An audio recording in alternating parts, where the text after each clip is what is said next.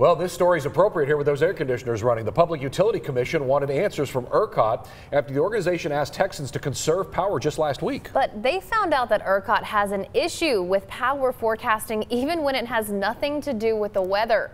6 News reporter Andrew Moore explains. ERCOT does a lot of forecasting. The Texas grid gets power from wind and solar, and predictions are important. Fortunately, the majority of our grid's power comes from natural gas, which flows to plants through a pipe. So that should be much easier to predict, right? Forecasting thermal generation, you've got at best 18 hours, maybe 24? 18 to 24 hours is. And after that, you don't have any visibility. We don't have good visibility now.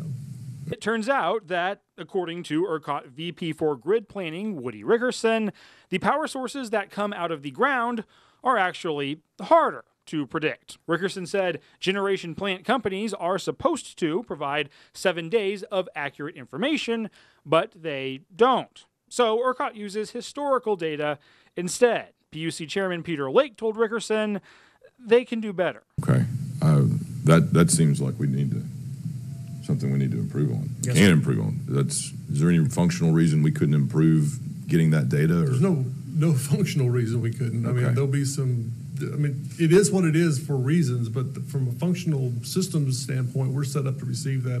So now the Public Utility Commission will be looking into what information ERCOT needs and why they are not getting it. Because planning out the power needs of Texas would be easier if ERCOT knew what they were going to get from their main power providers.